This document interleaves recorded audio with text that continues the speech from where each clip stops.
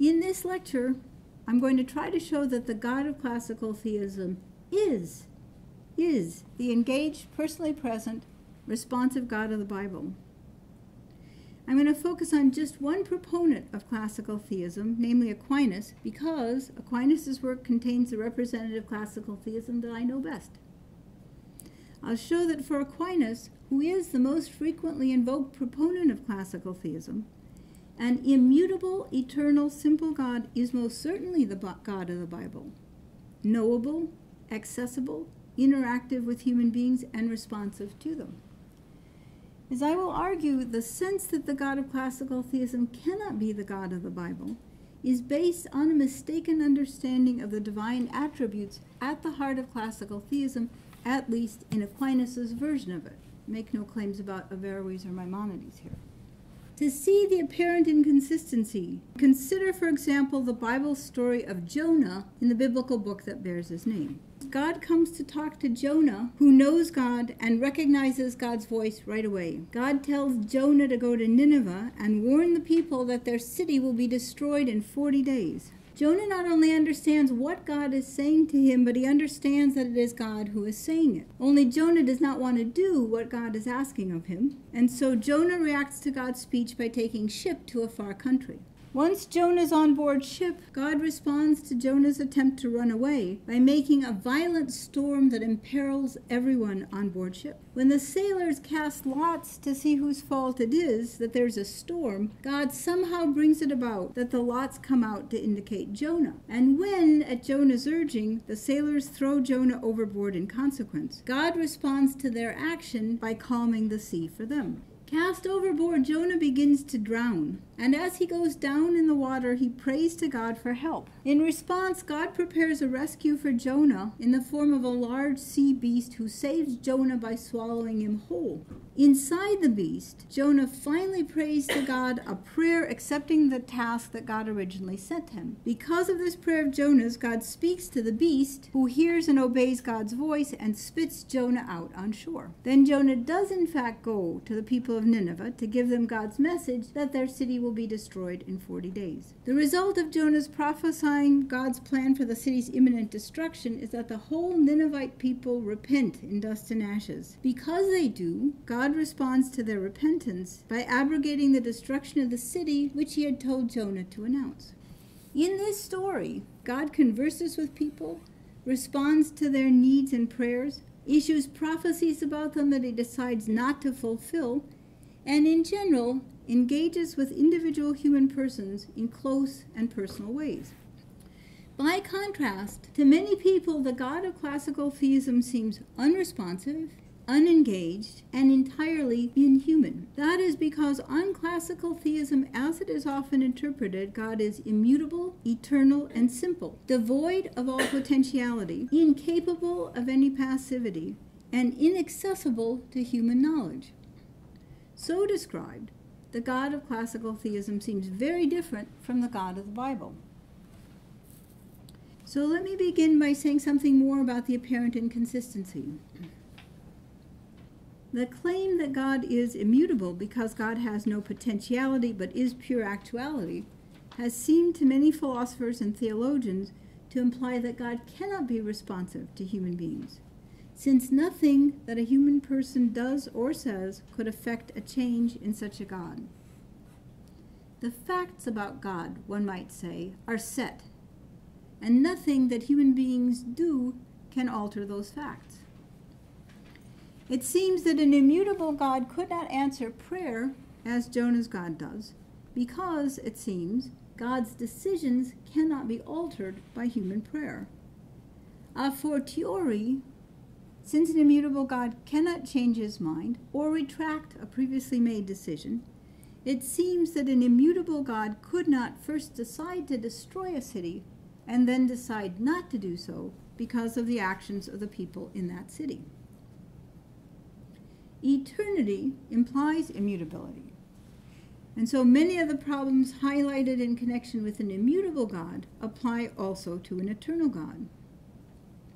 In addition, however, the claim that God is eternal has seemed to some contemporary philosophers to raise special problems of its own, because it seems to imply that God cannot engage in second personal interaction with human beings, as, for example, conversation requires. On this view, nothing that is outside of time could engage interactively with a person inside time. An eternal God could produce timeless decrees, but such a God could not answer Jonah after Jonah has prayed to God, and in general, such a God could not be personally engaged in conversation with a human person as God is with Jonah in the story. Finally, the claim that God is simple has seemed to some contemporary philosophers to imply that, at best, human beings can have no positive knowledge of God, and at worst, God is entirely unknowable by human beings. Unlike Jonah in the story, no human being could know a simple God or be engaged in interpersonal conversation with God. The anthropomorphism of the God who talks to Jonah looks antithetical to the incomprehensibility of a simple God. Even worse, the view of divine simplicity held by many of the adherents of this doctrine, and many of its detractors too, the doctrine of simplicity seems to imply that God is only being itself, essa, and not an entity or a being, not an id quod est. But if God is not a being at all, not any kind of concrete particular, it's hard to see how a human person could have a personal relationship to God and engage in conversation with God as Jonah does in the story. So understood, then, the God of classical theism has seemed to many opponents of classical theism to be not only unbiblical, but even religiously pernicious. Nothing that is not an entity could enter into any kind of personal relationship with human persons, and in fact, it seems that no standard divine attributes, being omniscient, being possessed of free will, for example, no divine attributes of that sort could apply to something that is not a being. Or to put the same point another way, it's very hard to see how something which is not a being, but which is characterized just as essa, being itself, could be capable of knowing or loving anything. In the biblical stories, there is a readily discernible image of God in human beings, and conversely, a readily discernible divine original in God for the image of God in human beings.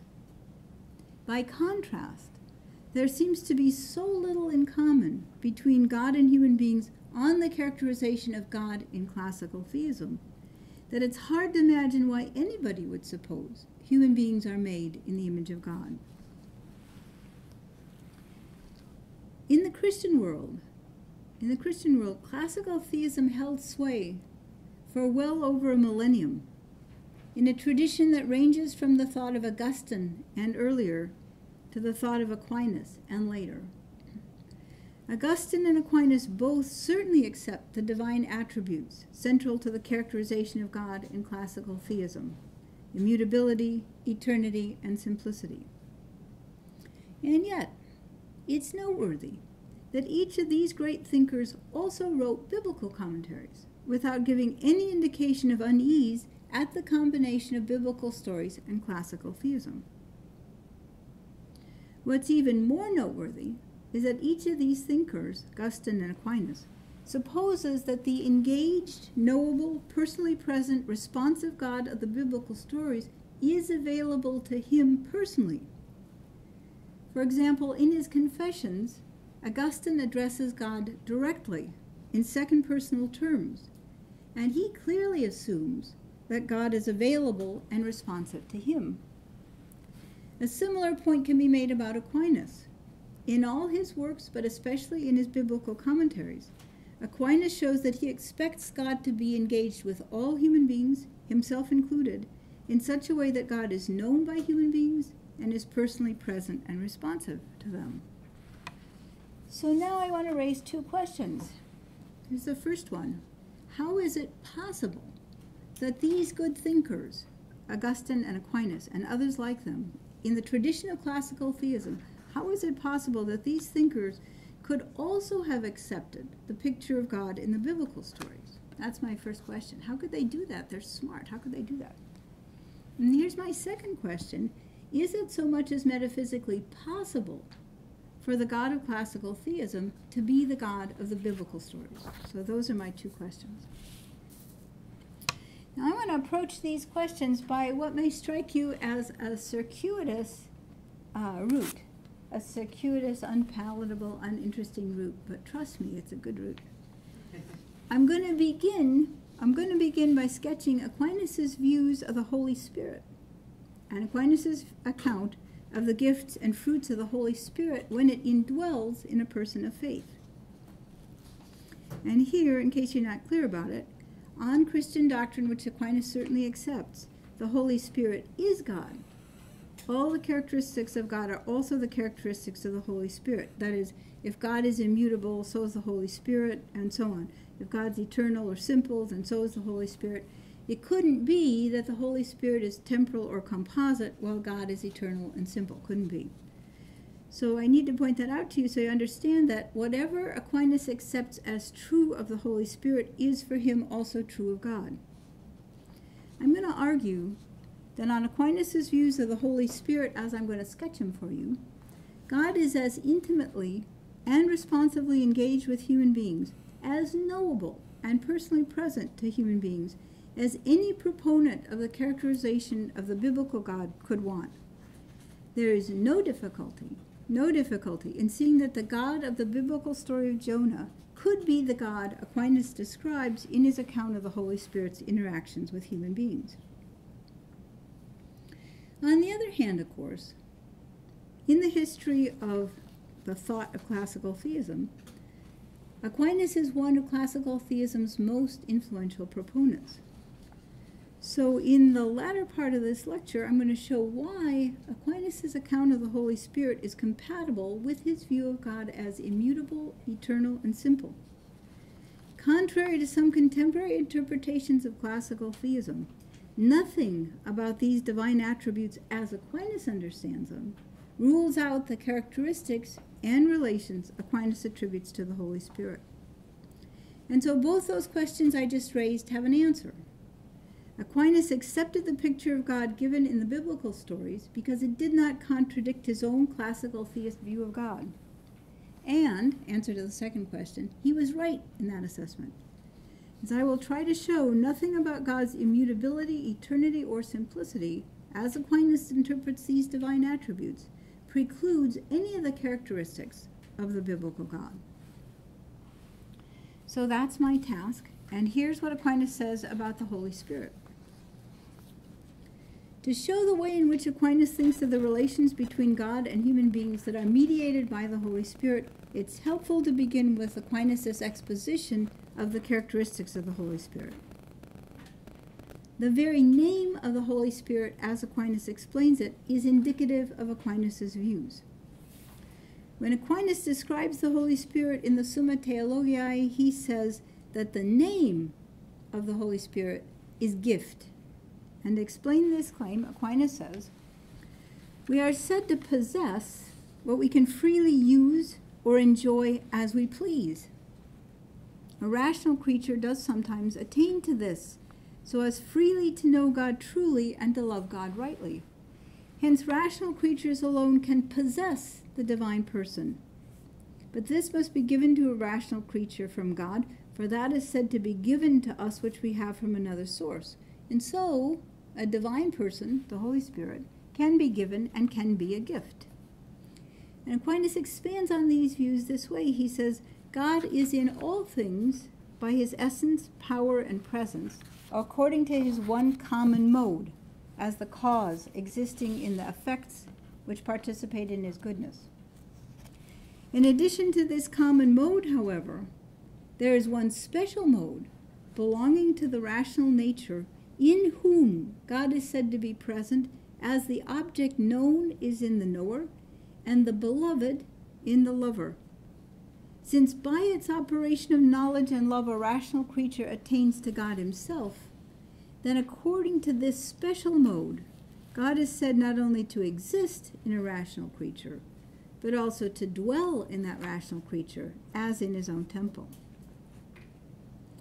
In Summa Contra Gentiles, Aquinas makes clear that in his view, God, the whole Holy Trinity, dwells in a person of faith when that person has the indwelling Holy Spirit. So the claims I just read are not just about the Holy Spirit, but they're also about God. That's the point. So Aquinas says, since the love by which we love God is in us by the Holy Spirit himself must also be in us.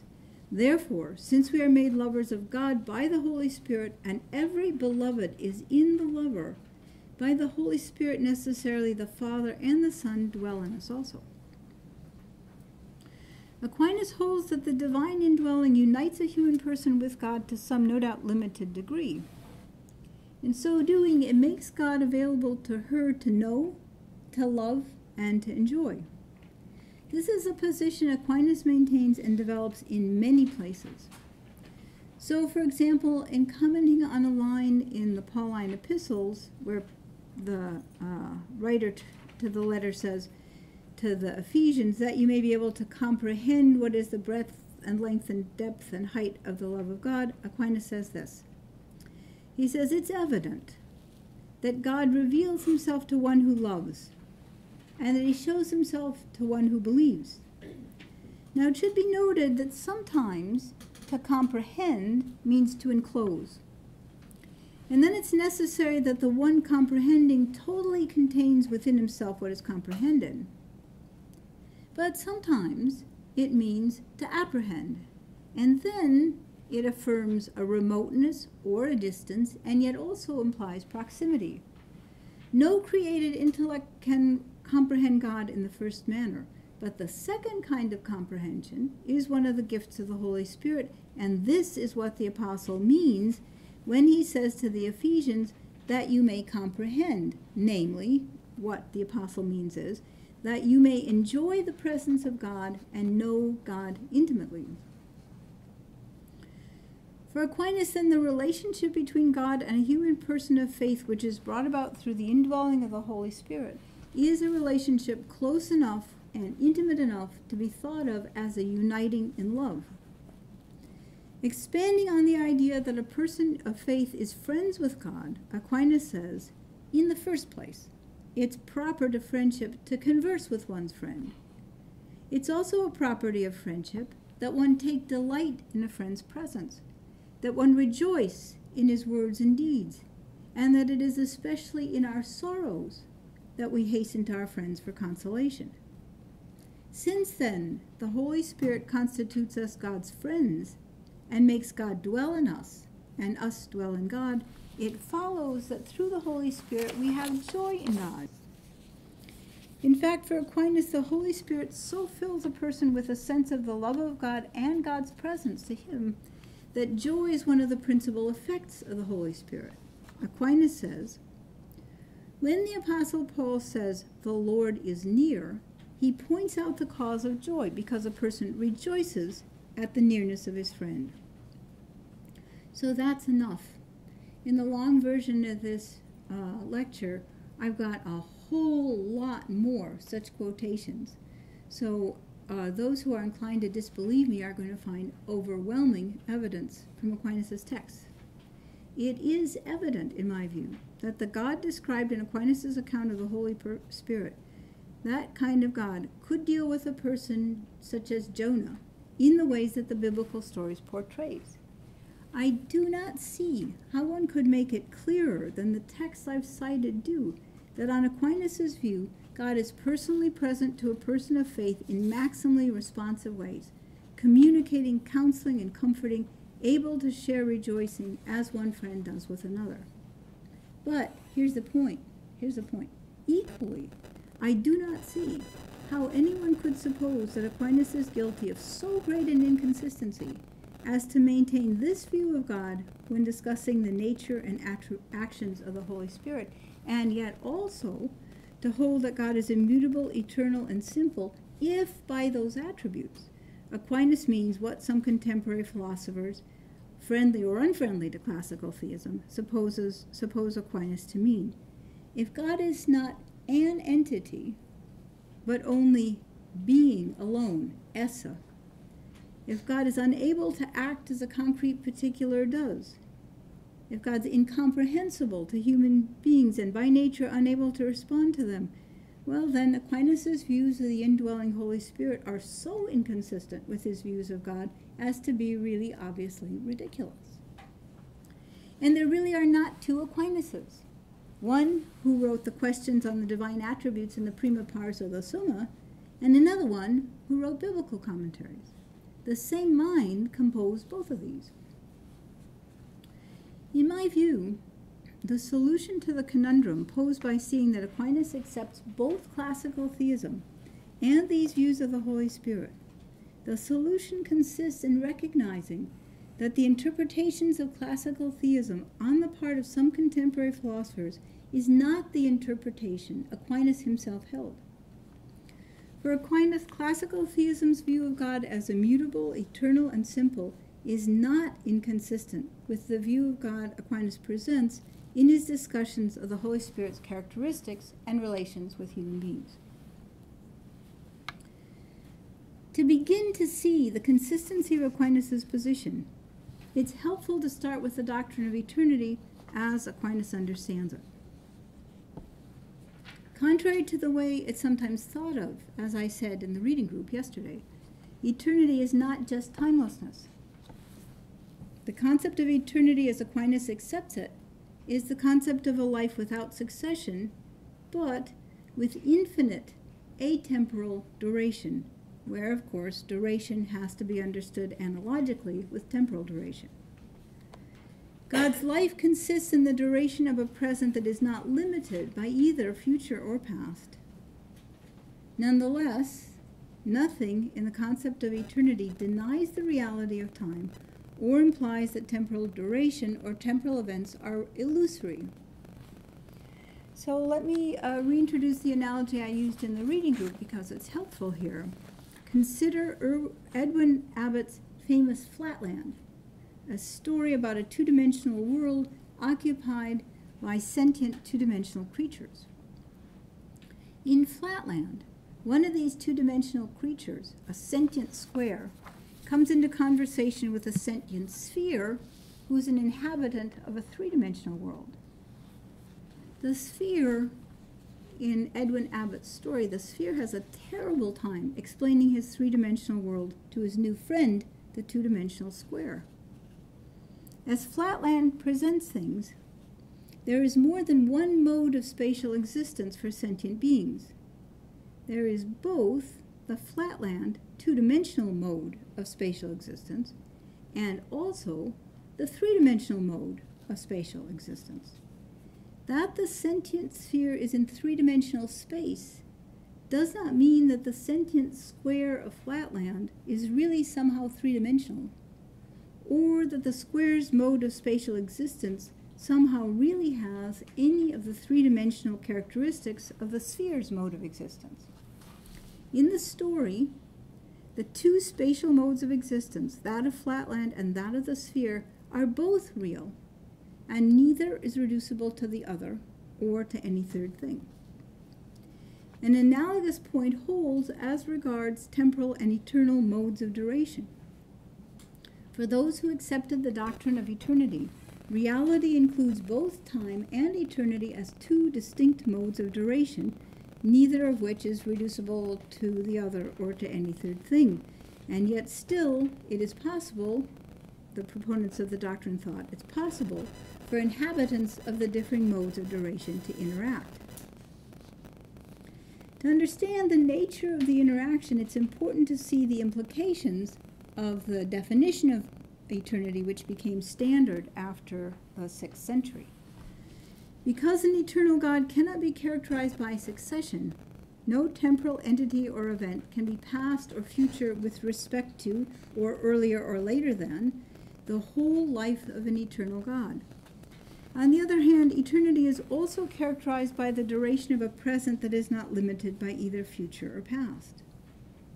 Because the mode of existence of an eternal God is characterized by a limitless and a temporal kind of presentness, The relation between an eternal God and anything in time has to be one of simultaneity. Of course, the presentness and simultaneity associated with an eternal God cannot be temporal presentness or temporal simultaneity. In earlier work, Norman Kretzmann and I called this special sort of simultaneity ET simultaneity, for simultaneity between what is eternal and what is temporal. If flatland were finite and linearly ordered with an absolute middle, there might be an absolute flatland here, which in the flatland world could be occupied by only one flatland or sentient square at a time. Nonetheless, if flatland were small enough, then from the point of view of a human observer in the three-dimensional world, all of flatland could be here at once. And yet it would not follow, and it would not be true, that all of flatland would be here with respect to any occupant of flatland. So it could be the case both that only one thing in flatland could be here at once, with respect to the inhabitants of the three-dimensional world, with respect to the inhabitants of flatland, and it could also be true that all of flatland could be here at once, with respect to the inhabitants of the three-dimensional world. The reason for that claim that sounds paradoxical is that all of flatland can be encompassed within the metaphysically bigger here of the three-dimensional world. An analogous point holds with regard to the present on the doctrine of eternity. With respect to God in the eternal present, all of time is encompassed within the eternal present, insofar as all of time is ET simultaneous with the eternal present. The logic of the doctrine of eternity has the result that every moment of time, as that moment is now in time, every moment is ET simultaneous with the whole life of eternal God. Or to put the same point the other way around, the whole of eternity is ET simultaneous with each temporal event, as that event is actually occurring in the temporal now. But it does not follow, and is not true, that all of time is present with respect to anything temporal at any particular temporal location.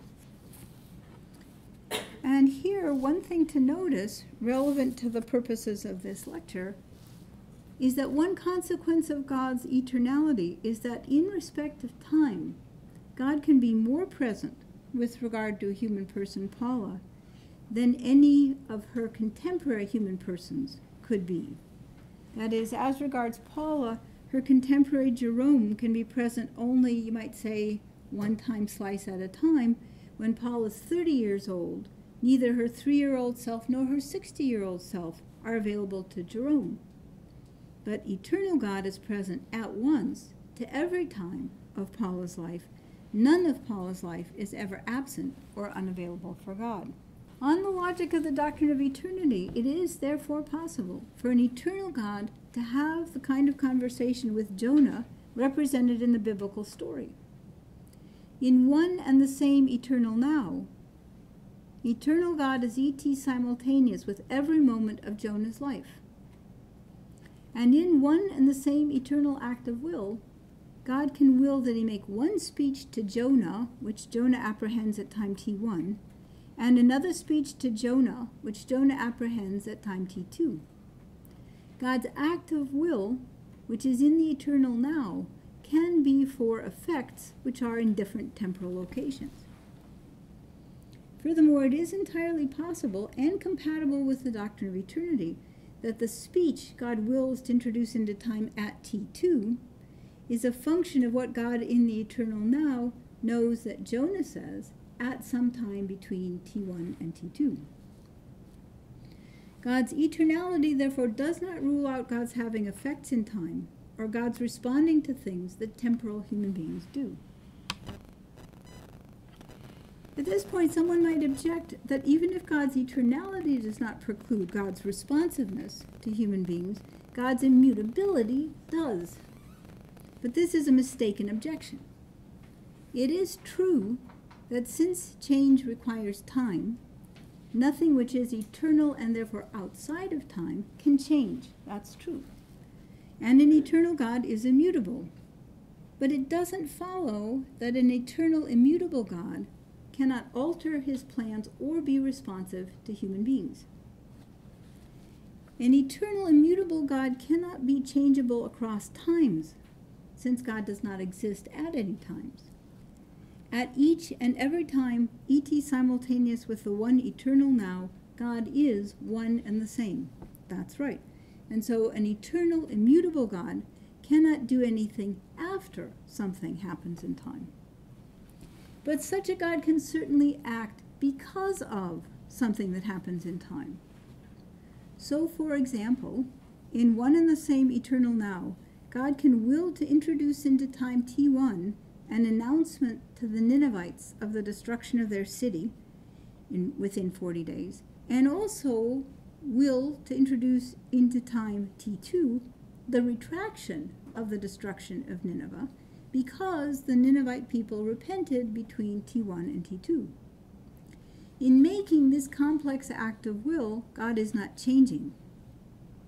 God is responding to what the Ninevites do, but his responsiveness does not require any alteration on God's part.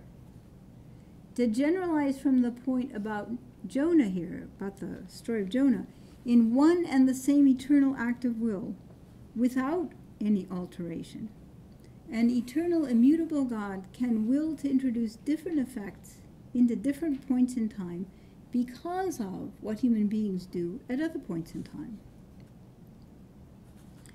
And now this brings me to the most problematic case. Some people have supposed that the doctrine of simplicity rules out precisely this kind of responsiveness on God's part. As I explained at the outset, on the view of some philosophers and theologians, the doctrine of simplicity implies that God is identical with esse, with being. On their view, God has to be distinguished from a being, an object, an id quod est. Furthermore, since being is just being and nothing else, God has no accidents. But then, this claim seems to entail that the only things God can do are the things that God does in fact do. And in that case, it certainly is very hard to see how God could be responsive to human beings. Now, to see why some philosophers and theologians have supposed that these conclusions follow from the doctrine of simplicity, consider that if God could do otherwise than God does, then some characteristics of God would be contingent, not necessary. But contingent features of God would be accidents, or so it seems. That is, in medieval logic, an accident is just a characteristic that a thing can have or lack and still be what it is. Since the doctrine of simplicity rules out accidents in God, it seems to follow that everything about God is essential to God and therefore necessary for God. And so on this way of thinking about the doctrine of simplicity, God would do what God in fact does, no matter what human beings do. And if that's so, then I don't see how God could be responsive to anything human beings do. But here's the point. It is perfectly clear and non-controversial that Aquinas does hold that God can do other than God does. In particular, for example, Aquinas holds that God was free to create or not to create. God's creating was not brought about in God by any necessity of nature. And since this is so, with regard to creating, God can do other than God did, on Aquinas' views. And if it's possible for God to do other than God does, then it's possible for God to do something that God does not do in the actual world, or to omit something that God does do in the actual world. But then, it's also not the case that God's simplicity by itself rules out God's responsiveness. It could be true, that is, even of a simple God, that if Jonah had not prayed to God, then God would not have saved Jonah from the sea. In that case, then in the possible world in which Jonah doesn't pray, God does otherwise than God does in the actual world of the story, that is. And God doesn't in that world rescue Jonah. And since the doctrine of simplicity for Aquinas does not rule out such claims, then it also doesn't rule out for Aquinas saying that God rescues Jonah because of Jonah's prayers.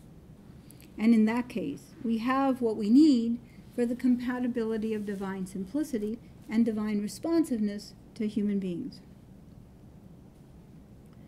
Now, those who suppose, contrary to Aquinas, that a simple God cannot do other than God does, and those who, contrary to their own views, find themselves stuck with that conclusion, they go wrong because they interpret Aquinas as holding that God is being alone, only esse. In fact, Aquinas' position is more nuanced and more sophisticated. In more than one place, Aquinas explicitly takes the doctrine of simplicity to imply that God is somehow, in some way we do not understand, both being itself and also a being, an entity, that is, both esse and id quod est. In his commentary on Boethius' De Hebdomadibus, where Aquinas spells out his position explicitly, he says this. He says, in simple things, in reality, esse itself and id quod est must be one and the same, being and a being. After giving an argument that there can't be more than one thing which is both being and a being, Aquinas sums up his position by saying, and that one sublime simple is God himself. And later, in that same work, Aquinas says, in God, esse and id quod est, being and a being, don't differ.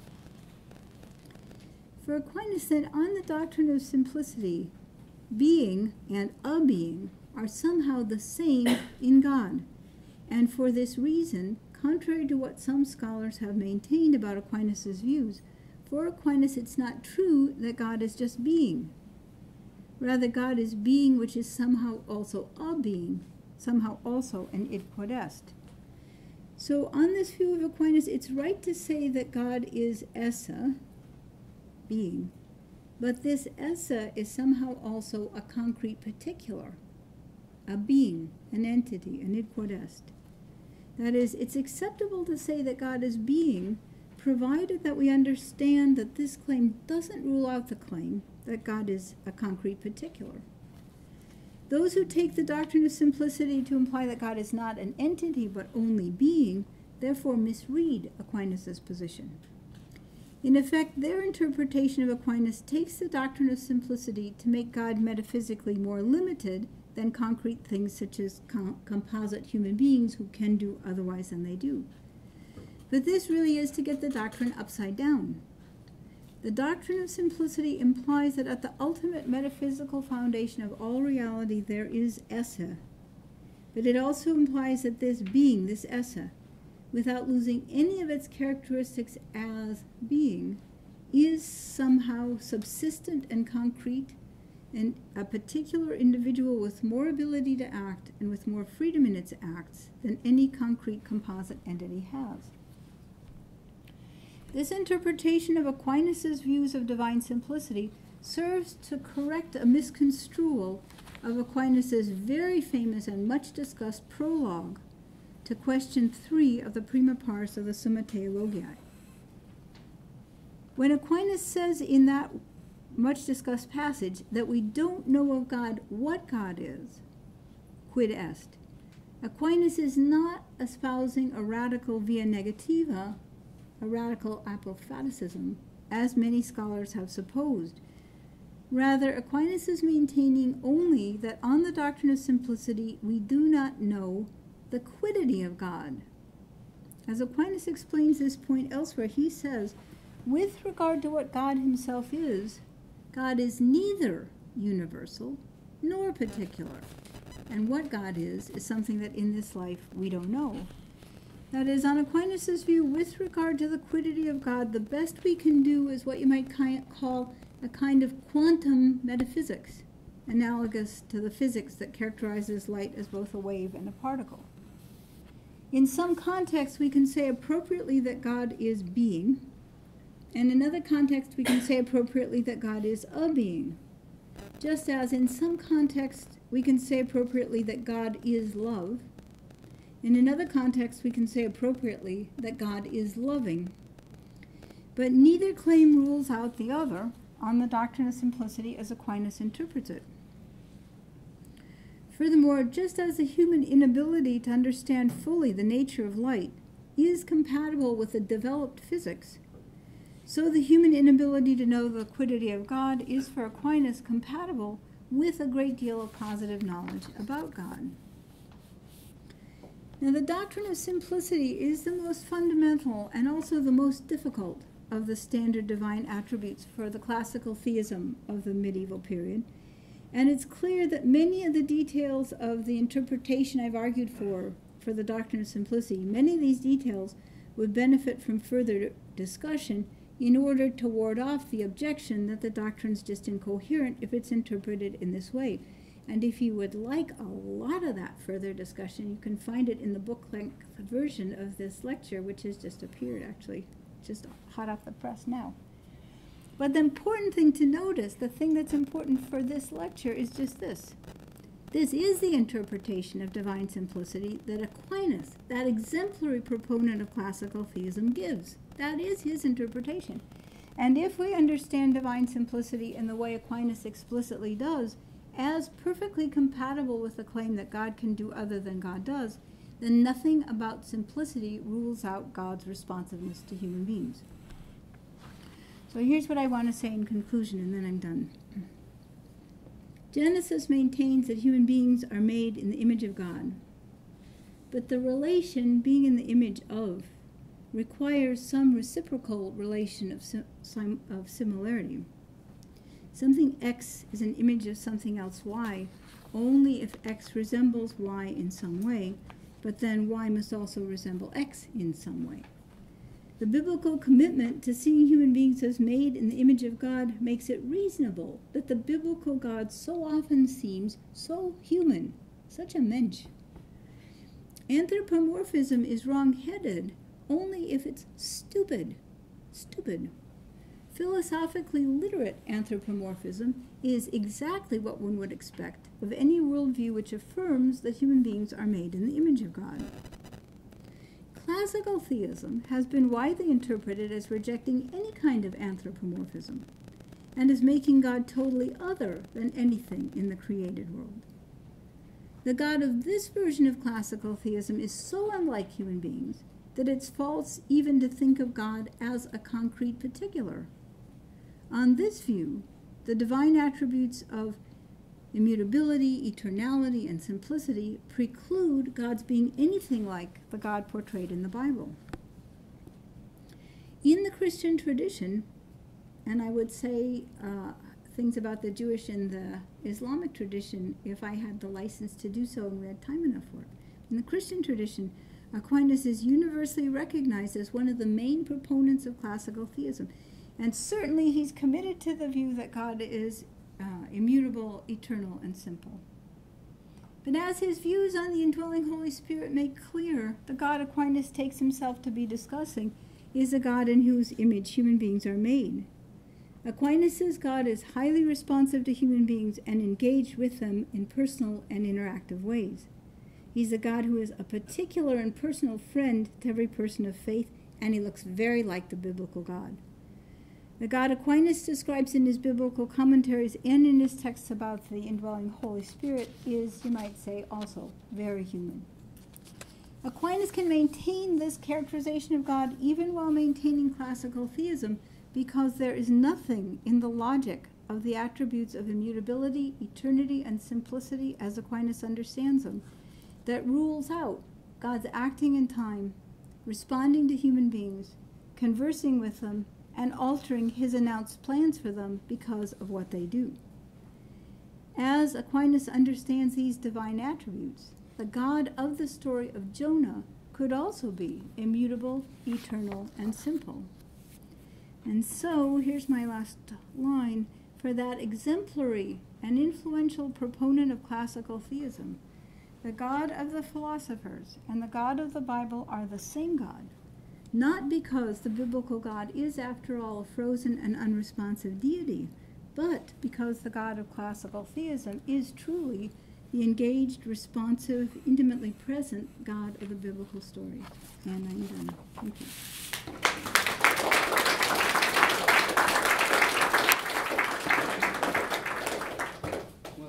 5-minute break.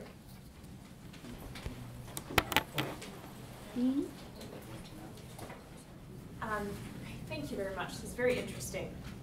I guess I had a little bit of a big picture question.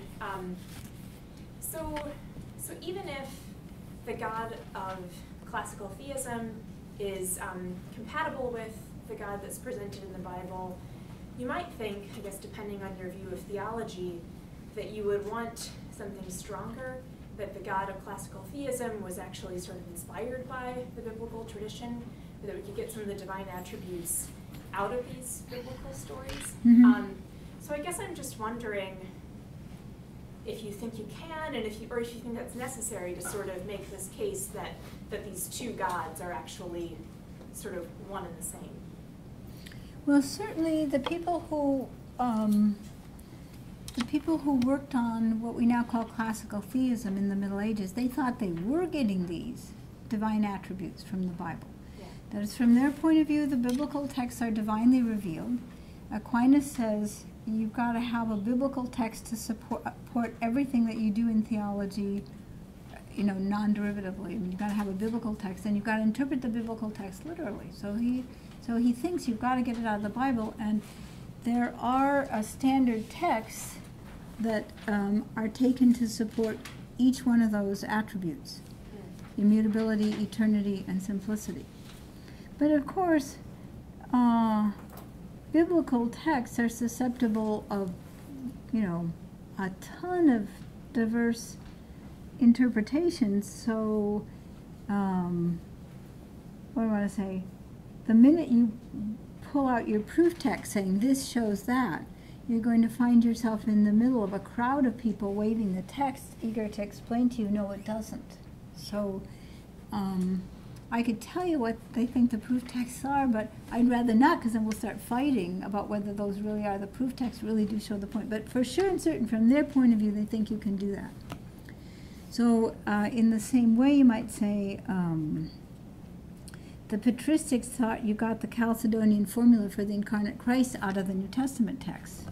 That's not that easy either, you might say, So, but yes, that's the idea. That's the idea. So what they're, the way I think about it is this: they're looking to be the inheritors of the power of the Jewish tradition and the power of the Greek culture, and they're merging them in this way, in a way that makes them think they get the best of both traditions, although on the face of it, these look like incompatible traditions. I just wanted to ask a question about the sense in which God acts because of what happens in time. So I take it that there's going to have to be a fairly specialized meaning of because there. Not just because we typically think of causation as happening in time, not between time and eternity, but also because we typically think of a lot of standard cases of causation are examples where the cause is acting upon the thing which is being affected by the cause. Yeah, but could I stop you at that point? Yeah. Because I never said that what we had here was an example of causation. What happens in time gives God a reason, doesn't act on him as a cause. Right. So think about it this way. I discussed the story of Jonah because the writer in whatever year wrote the book of Jonah. If the writer hadn't written the book of Jonah, I wouldn't have discussed it. But the writer of the book of Jonah does not act on me causally in any way. He's dead, and was dead before I began thinking about the book of Jonah. So that the writer wrote the book of Jonah gives me a reason to discuss it, but doesn't act on me causally. Okay. Yeah, so that was actually going to be my question, was just to invite you to say more about this relationship of because of, and are you thinking that it's going to be strictly kind of univocal with the sense in which we act on reasons, or you think that there's something different going on in the sense in which it talks about what happens in time can be something that God acts because of? Nothing. It's part of the worldview you were discussing, that nothing is said univocally of God and creatures. So don't want to say that there's a univocal sense here. And I also don't want to commit myself. That is, I want to say, it's not that something in time acts on God with efficient causation to have the result that God does what God does. But I do want to say that what happens in time gives God a reason, in some extended or analogical sense of reason, to do what God does. Something like that. So my concern is that with that kind of immutability given, it kind of opens God up to the objection that he or she is being deceptive, is deceiving. So generally, if we say, I will fly, and then later on I change my mind, we don't think that I lied when I said, I will fly. But if God says either I will destroy Nineveh and Nineveh will be destroyed, whichever he said it, knowing that in fact that won't happen, it seems like God's doing something very close to lying. So I like all these questions, but that one is my favorite so far. Really, really like that question. That seems to me completely right. But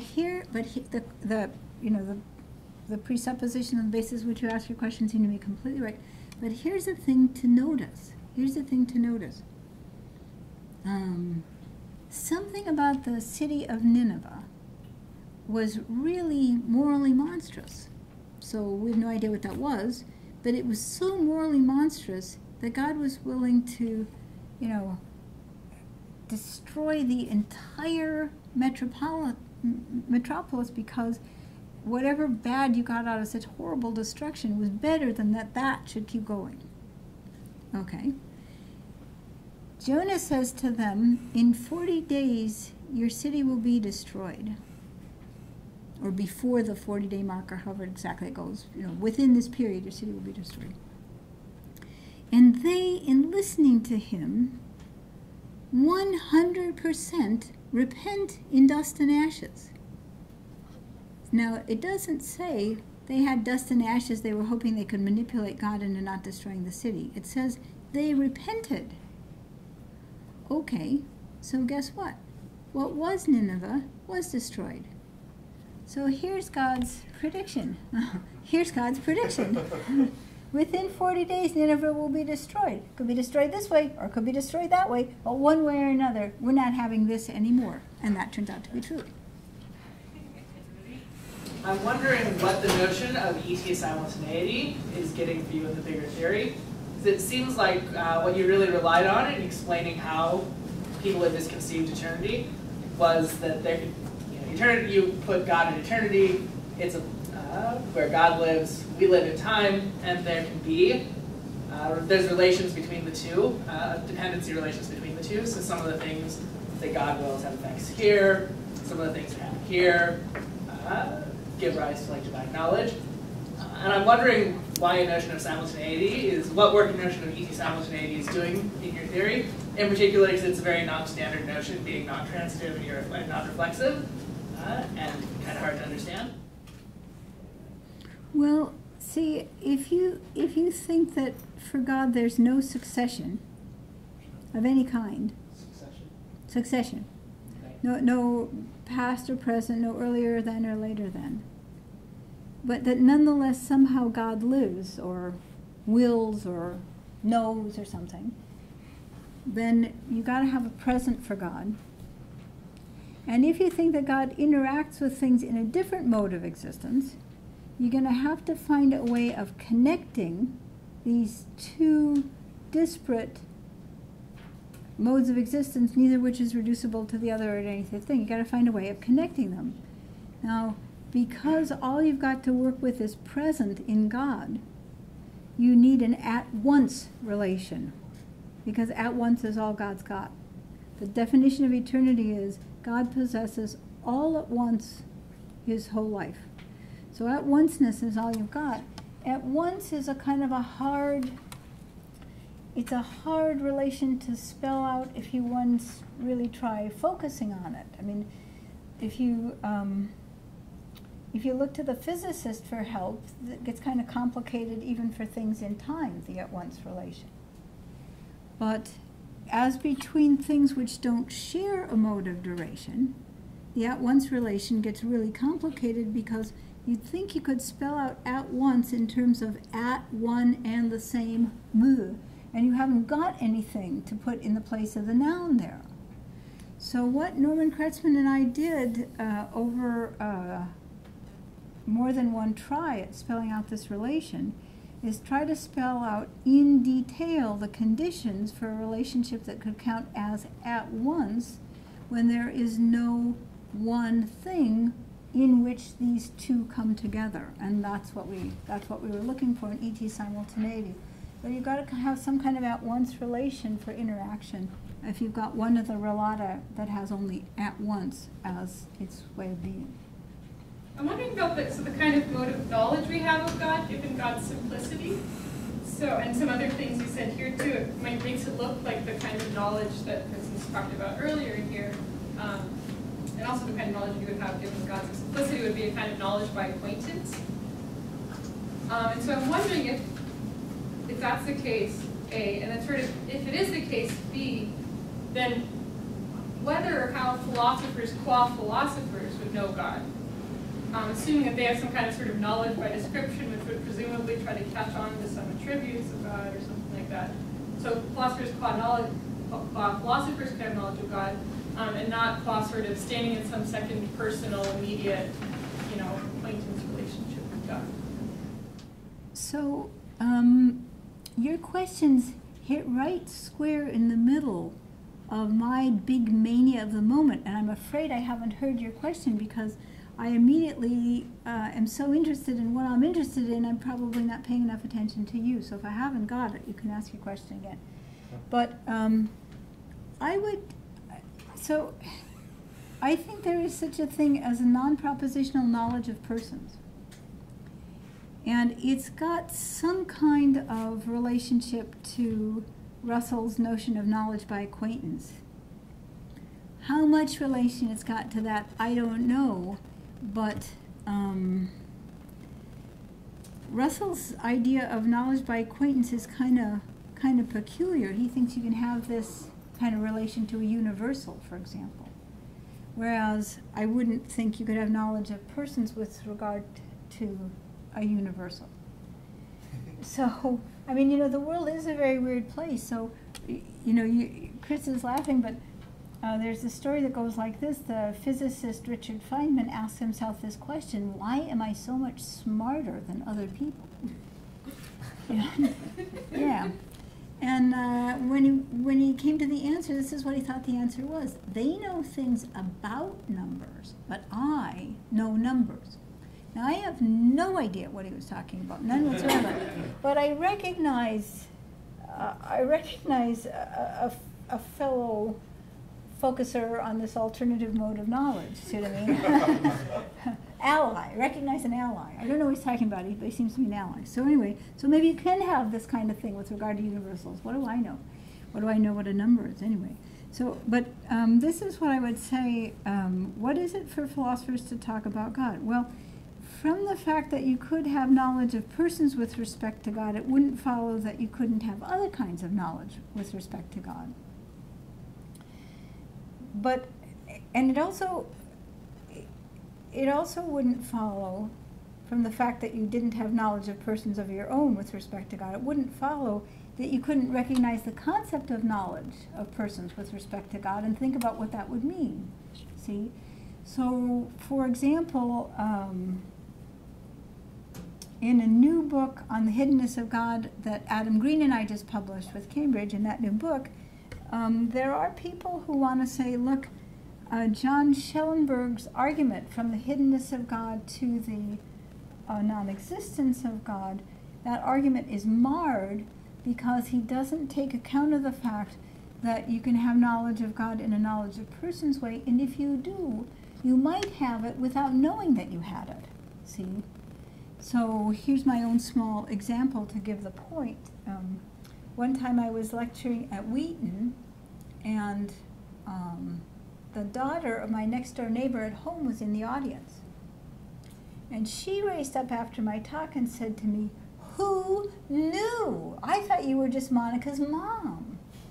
Okay, so if you had asked her, do you know Professor Stump, she would have said, no, I don't. Who's that? But, if you'd said, well, do you know Monica's mom? She would have said yes. Okay, so that would be a sort of complexity in the conversation about divine hiddenness that you could recognize and think about without having yourself any knowledge of persons with regard to the deity. So in other words, there's nothing about this way of thinking about the deity or knowledge of the deity that means that we can't, atheists and theists together, use these notions and talk about these things together. That's what I would say. So it's a question about God's knowledge, not our knowledge of God. Okay. It looks to me in the Jonah story that God is announcing its intention to do something, to destroy the city. And God meant something by destroy when God said that. If God knows that it is not going to destroy the city, which an omniscient God would know, I'm not quite sure God could have the intention to destroy it. So I'm worried not about, maybe omniscience is not one of the properties of the classical God. It strikes me that it should be, if it isn't. And so I don't quite get what we mean when we assert an intention for God to do something, and what we mean when we say God knows something. Well, I'm a little unclear how to deal with this question because it seems to me that I have in fact answered it when Beth asked a question that looks to me very similar. I think I already answered it. But in case there's something in your question that you didn't find in Beth's, then I would say this. God's intention is to bring about the end of the city of Nineveh, the destruction of this which is the city of Nineveh. And God can bring this about in one of two ways. Either he can just annihilate the city by a decree of will, or he can announce to the people of the city that he will destroy them, thereby prompting them to become a different people from the one they were. By one means or another, it will turn out to be true that God has brought about the end of the city he didn't like. But God didn't change his mind in that case. Well, he did exactly what he said he was going to do. On my view, God doesn't change his mind. He doesn't change his mind. I mean, remember that it's an immutable God we're talking about, so we don't have a change of mind. We have an intention to go this way in this case and that way in that case. It's a responsive intention. When you set the problem up, it sounded like you were saying that the God of the Old Testament is a God that changes its mind. I did say it looks like that. It looks like that. It looks so like God doesn't change his mind. God doesn't change I think the people in the Old Testament would think you're not being quite fair to what they're saying. Well, wait a minute. I want to finish this. So I guess what I want to say is,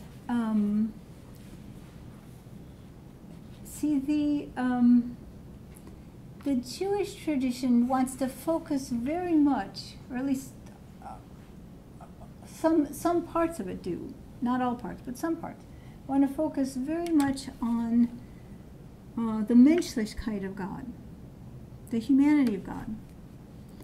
And so there's a kind of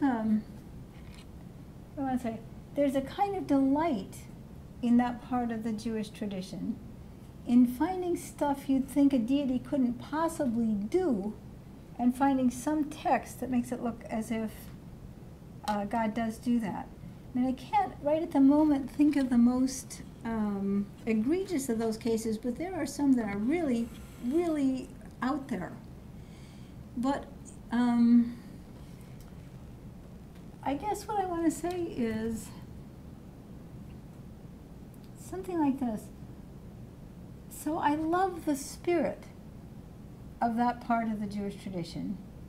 I love that part of the rabbinic way of approaching the text. Well, here's a small story. It doesn't illustrate what I wanted it to illustrate, but it does show you it does show you the mindset of this way of interpreting the text.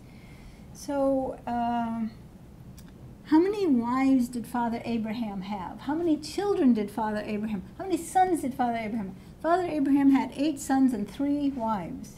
Okay. The first one was Sarah. The second one was Keturah, the Egyptian's, Hagar, the Egyptian slave. And the third one was Keturah. He goes to get Keturah after Sarah has died. And the rabbis ask this question, who's Keturah? And they say, Hagar.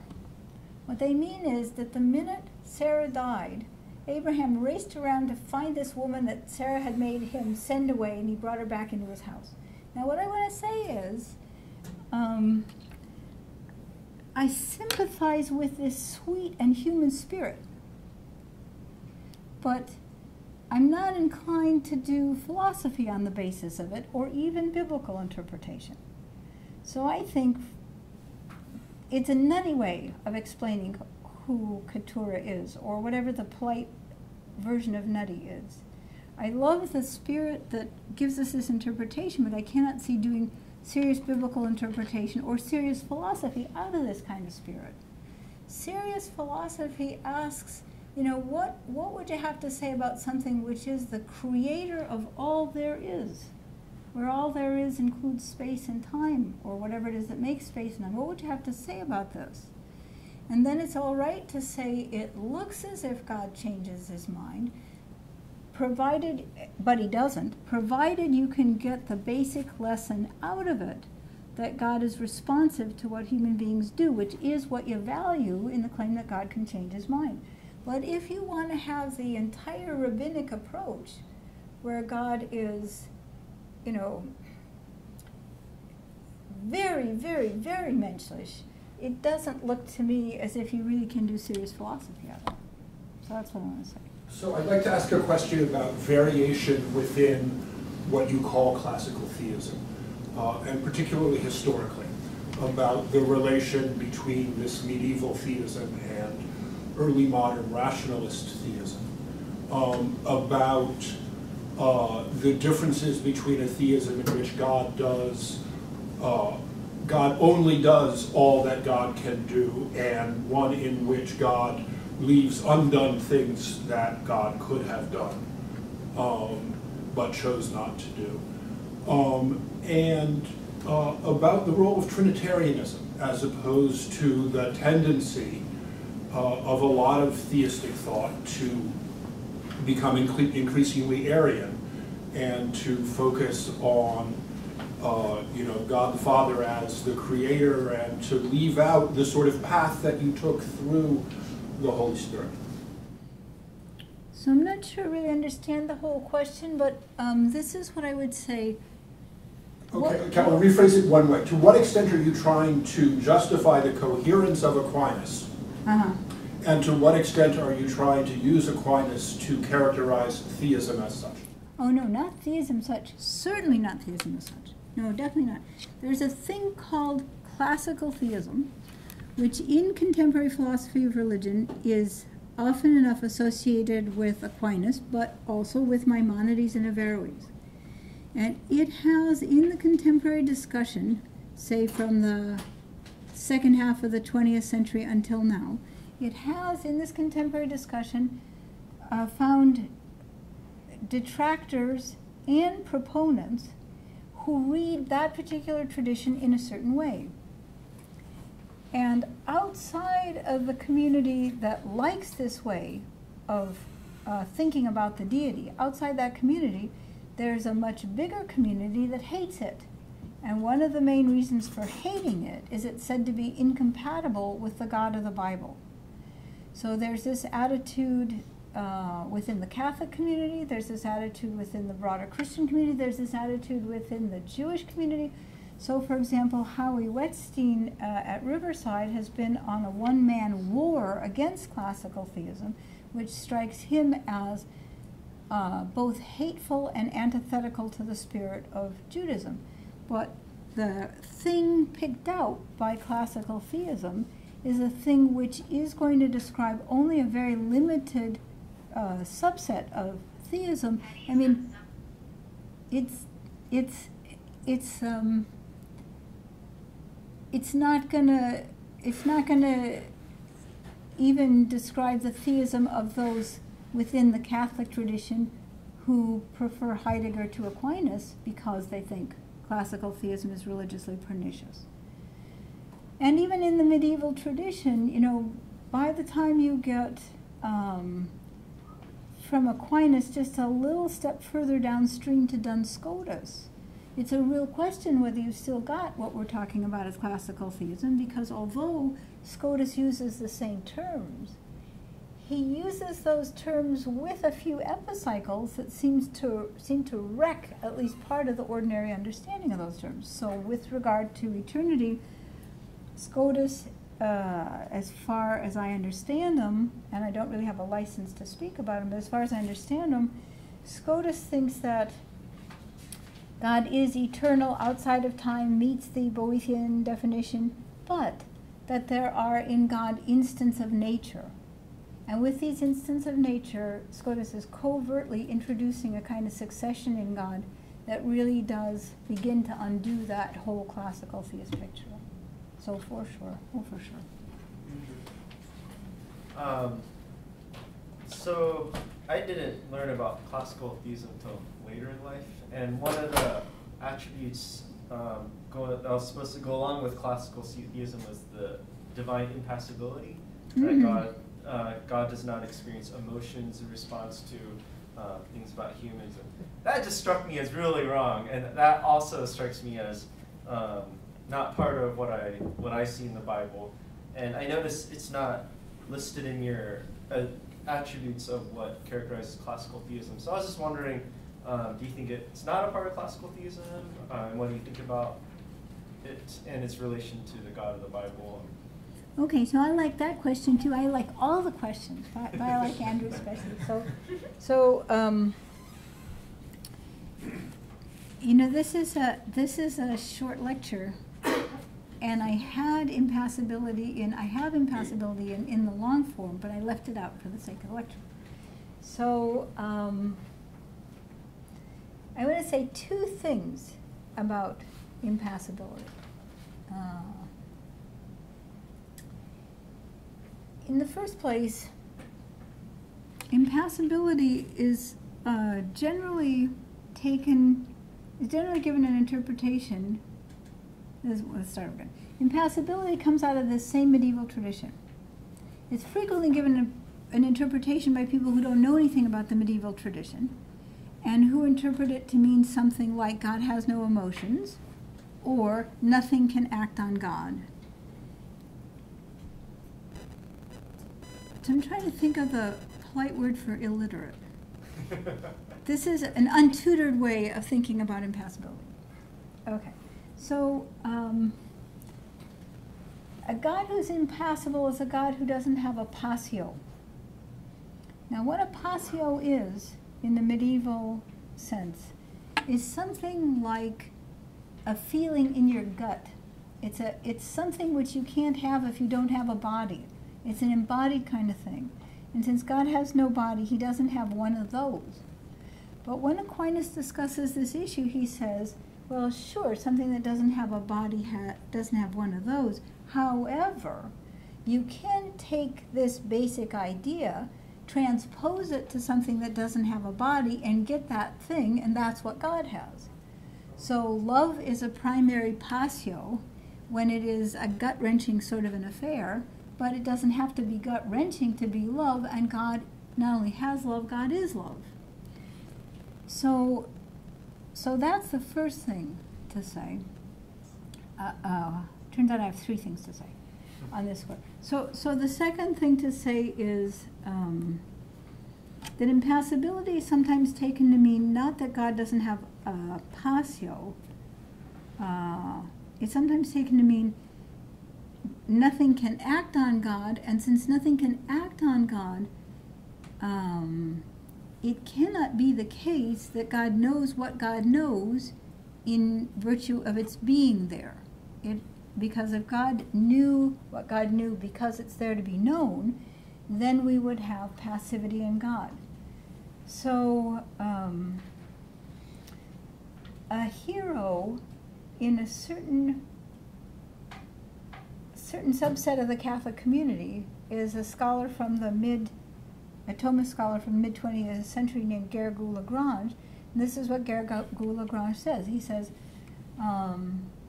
it has to be the case that God's knowledge causes what God knows, otherwise you'd have passivity in the knowledge of God.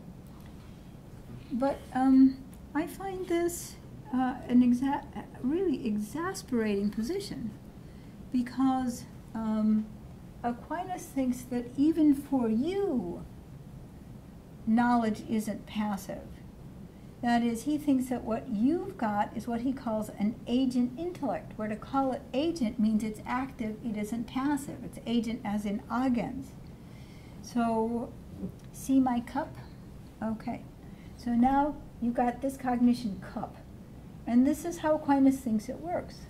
Light reflects from the cup, strikes your retina, goes into your brain, some stuff happens in there, and we've got efficient causation from the cup up into somewhere in the middle of your brain, at which point the order of efficient causation goes the other way, and your higher cognitive capacities act with efficient causation on the information that has been transmitted to your brain from the cup.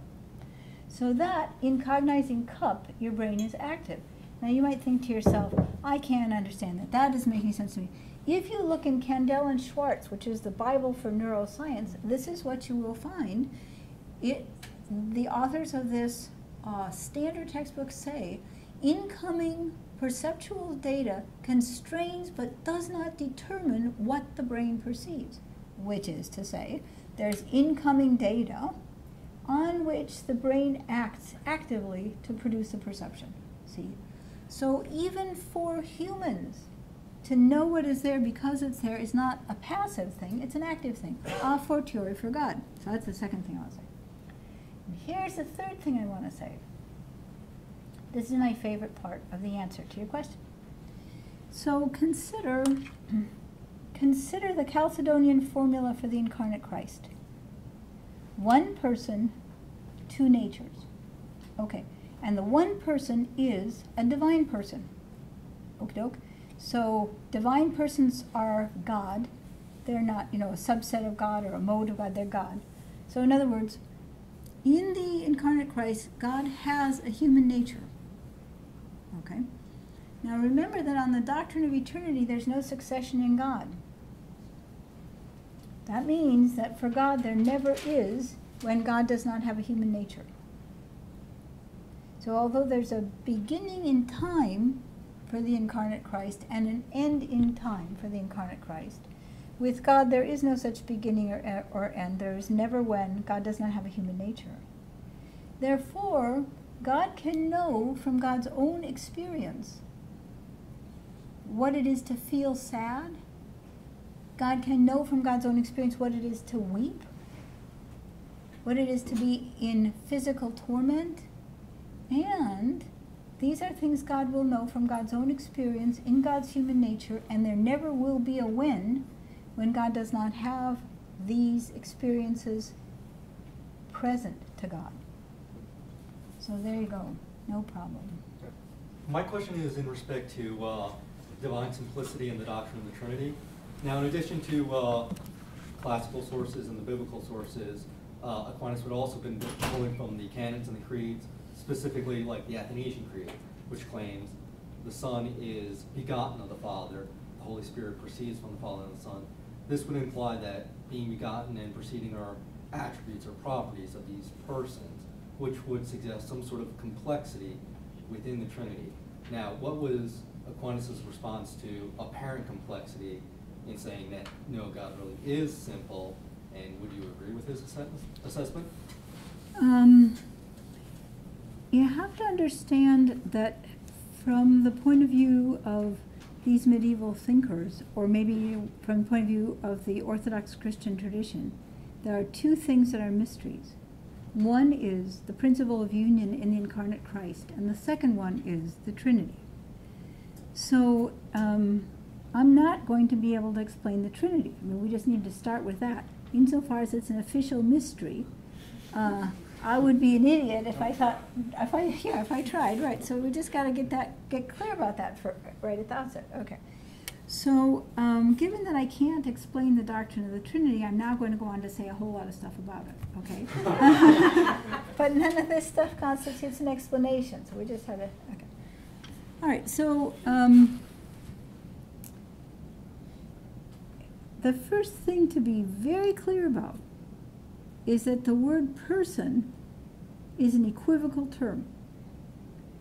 What we mean by it is that which has mind and will, basically, roughly put, something like that. In Trinitarian lore, that is not at all what it means. That can't be what it means, because in God there is one mind and will, but three persons.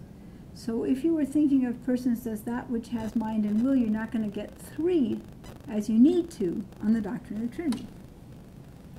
Okay, so what does person mean then in its other sense? Given that the word is equivocal, what does it mean in its other sense? What it means in its other sense is subsistent relation. Now here's how so what I want to claim, this is my claim, you can't begin to understand the doctrine of the Trinity in any way if you don't first have a good grip on the doctrine of simplicity, because actually the doctrine of simplicity is essential for even beginning to think about or spell out the doctrine of the Trinity. So the shorthand way of saying the doctrine of simplicity is that God is subsistent being, where subsistent being is, you might say, kind of an oxymoron. It means something which has the characteristics of a universal insofar as its being, but has the characteristics of a concrete particular insofar as it is an entity, which is what subsistent means. Subsistent relation is something which is a relation, nothing more, you might say. I mean, a relation just is a relation, and you can have a relation to yourself. So if I have a relation to myself, there's a relation, but I mean, there's still just one thing. It's one thing which is related to itself. Okay, so all we have in the persons of the Trinity are the relations that God has to God, except that these relations somehow are also an entity, a concrete particular. There is a quantum metaphysics move made about these persons of the Trinity as well. So the doctrine of the Trinity is the idea that in God's knowing God's self, there is a relation, and it's a relation that gives rise to something subsistent. And the subsistent thing is one of the other relata in the relation, and these two together give rise to yet a third relation, which produces still another subsistent thing. It's as if this is any help to getting an idea what they were talking about, if there's any help at all, if you remember C.S. Lewis's characterization of the lion, when the lion is first creating Narnia, everything the lion does somehow produces being, because there's so much life or being in the lion that everything the lion does produces something with vigor of being. And something in the same spirit of thought is what is behind the doctrine of the Trinity, that even God's relating to God's self, by knowing God's self, produces a subsistent thing.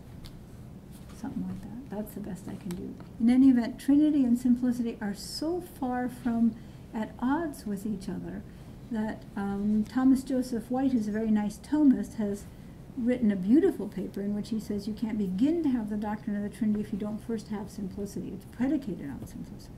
So I also wanted to go back to the question of whether God changes his mind or merely appears to. And I didn't quite see in the response to Peter's question, why then, if it merely appears that God changes his mind, isn't it also the case that he merely appears to be responsive rather than actually being responsive to what happens? No, see, the issue is this.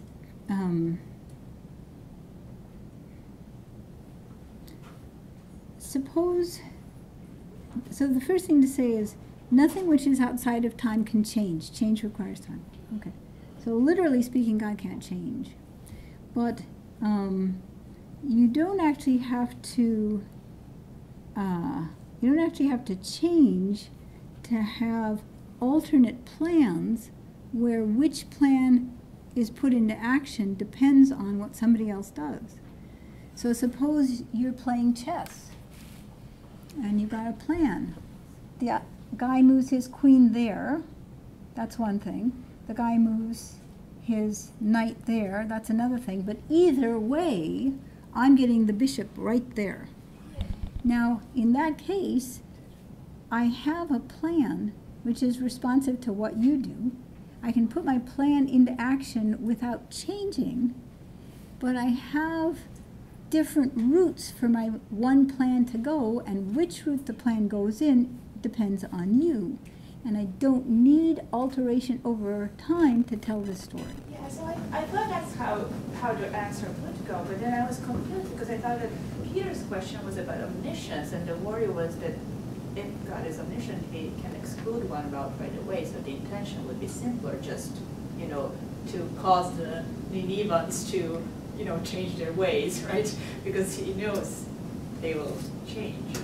Right? So it's not like he has this diverging plan, but he has one plan. You've got a funny view of God's relation to time, and I don't know if I. Calvinist view of God's relation to time. What is it? What is the time? I mean, it's a question of Calvinist predestination. No, right? no. I mean, you've got a picture of time. So that we can get to your worry about Calvin in a minute, but your picture of time seems to me to be sort of like this. Look, God has the film strip of time tacked up on his bulletin board, and he knows everything there is to know in the film strip. But that's not the doctrine of eternity at all, because on that picture you are covertly smuggling in succession for God. There's God's looking at the whole film strip and then dipping down into the real thing to do something. But that's not the idea. So the idea is that every moment of time, as that moment is present, is connected to eternity by a relation of sharing now, something like that, see? So,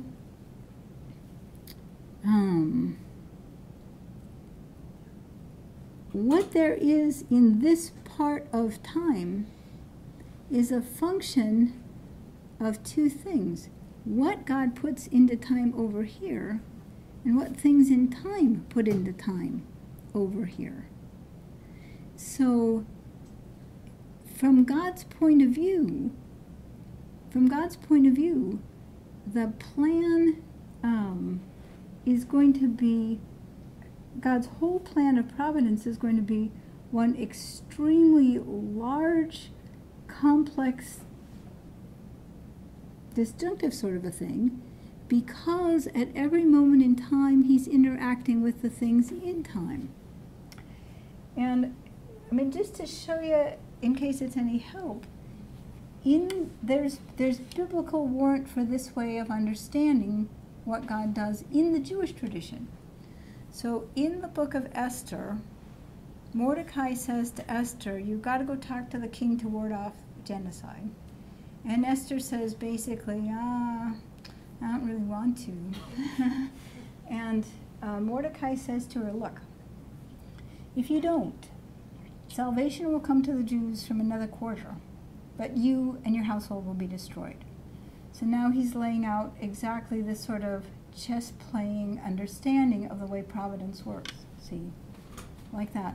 So we don't have alteration in God over time, but we do have branching versions of God's one intention where the nodes of the plan are responsive to the way human beings behave. Yeah, I guess I'm just a little puzzled about how is it omniscient about what will happen in each one. It's not that, see, here's the thing I don't know how to convey to you. You're thinking before he can interact with things in time, he's got to know everything that happens in time. But that's a before and after relation that you can't get in God. So what happens at a particular point in time happens because of what God does before that in time, where the before in time is before for us but not for God. That's the point. And now maybe we can go back to your question about the Jewish tradition, or whatever it might be. Did you have a question about, no? Jimmy was raising Calvinism. Oh, Calvinism. Yeah. Okay, Calvinism. Okay, go for it. Okay. Okay. Actually, about more about ET simultaneity. Since you had in the talk, there was the comparison to flatland and the two-dimensional being interacting with the three-dimensional being.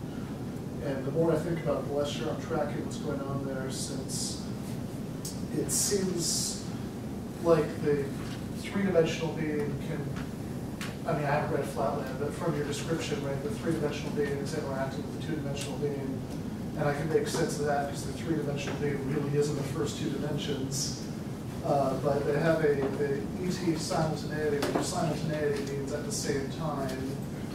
This is the part I feel like you said answered somewhere, but I didn't pick up what the answer was.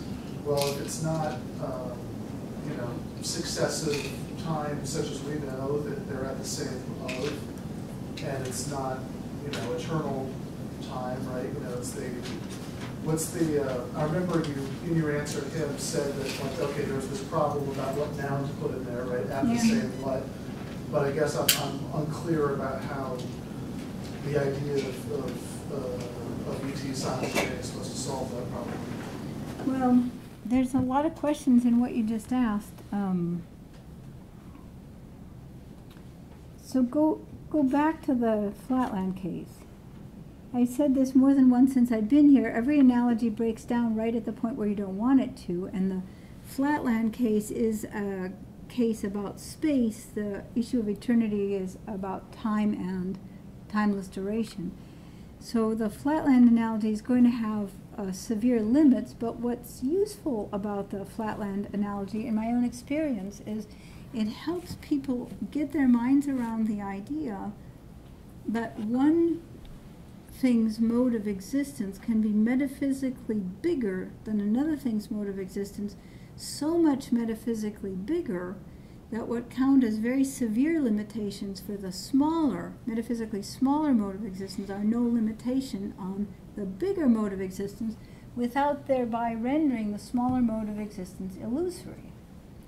So I would say, given what you said about Flatland, I would say it's not true that the sphere is in the two-dimensional world. It is a two-dimensional world. You can't have a three-dimensional thing in a two-dimensional world.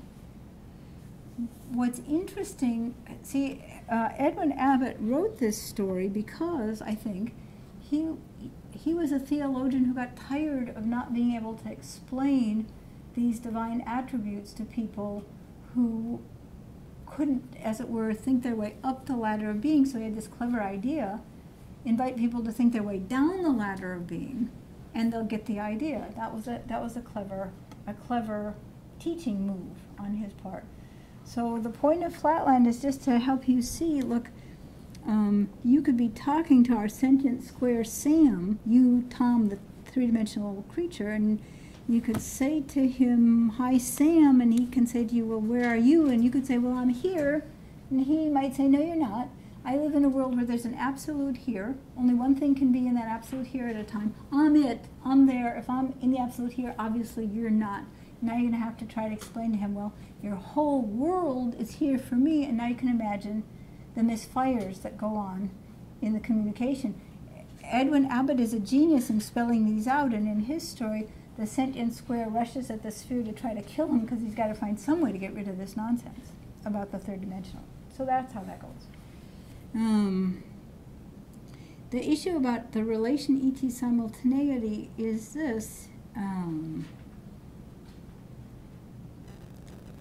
Any relation of simultaneity, whatever kind of relation it is going to be a relation where you want to say, as I said, that two things are at once. But it turns out that even for quantum physics, it's pretty hard to find the noun. I mean, what at one and the same what are two things simultaneous? It's not that easy to find the noun even for us on relativistic physics. It's impossible, it is theoretically impossible to find that one thing that goes in the noun place when the relata are what's in time and what's in eternity. So what Norman Kretzmann and I did was try to capture the idea of co-sharing metaphysically different nows together by building a relationship in which one of the relata was temporal and one of the relata was eternal. And yet somehow, when you look at all the complexity of the relationship as we built it, somehow it still seems intuitively that they are sharing now. Something like that. So that's the answer. I want to press on the impassibility point. And I talked so long about that already. What? And I talked so long about that already. Well, maybe I can just ask it in a simple way, which is, so I took you to be saying you do affirm impassibility. I do affirm impassibility. I don't affirm that God has no emotions. I don't affirm that God has no passions, and I don't affirm that, I'm going to get the negatives come out wrong. I think it is false to say that God doesn't know what God knows in virtue of its being there. That is, I deny that God's knowledge is causative of what God knows. Yeah, so I guess... and that's my idea of affirming impassibility. Right. So just going back to a very concrete case, somebody undergoes a horrible death, or just something very bad happens right now, you know, for us now. Is it the case that on this understanding divine impassibility, that in response to that, God feels pain or sadness as a response? And another example is just... Wait, let's take them one at a time. Okay, yeah. So here's an interesting thing to notice. On Orthodox Christian doctrine, is it true to say that God suffers and dies, or is it false to say that God suffers and dies? True. It better be true. Dean It said is true. not possible for God to suffer or die in God's divine nature. It's not possible. However, it is heretical to deny that God suffers, heretical to deny that God dies. Okay, so how are we going to make these things come out together like this? The eternal second person of the Trinity always has an assumed human nature. Therefore, anything which is true of the human nature is such that there never is when God doesn't have it. So insofar as Christ in his human nature can feel pain, can feel anguish, can feel sorrow, can weep, there never is when God does not have these things in the mind of God. Because, see, the Chalcedonian formula is one person. There's just one. And that one is divine. Okay. So whatever is true of the human nature belongs, you might say, to the person whose nature it is, and that's the second person of the Trinity. Right, but I can see how God might experience those pains, like, maybe so there, or maybe this is more just clarification, so Christ would experience sadnesses and such here on earth, but what about the pain I feel now, or the people around me feel now? Does God feel sadness in response to those things, or just the ones that Christ experienced on earth? But just follow the logic through again, Andrew, and you'll have it. It cannot be that there's change for an eternal God. Therefore, as I've said several times, there never is when God does not have a human nature. Now, human natures don't experience things. Natures don't experience things. Persons experience things. So what has the nature? The person that has the nature experiences things. But in virtue of it being true that there never is a when in which God does not have this nature, there never is a when God doesn't have the experience that God has through this nature. So insofar as the person who has this nature is God, there never is anything in what there is to be known that the divine doesn't know, that the deity doesn't know. Insofar as the deity also never has when the deity doesn't have a human nature, as it were, attached to it, then whatever it is that the human nature can do, there never will be a before and after for that either. Before this point God couldn't, and after this point God could. All right. That's as far as we get. Possibility is hard. So do you think it kind of sounds like God's passive?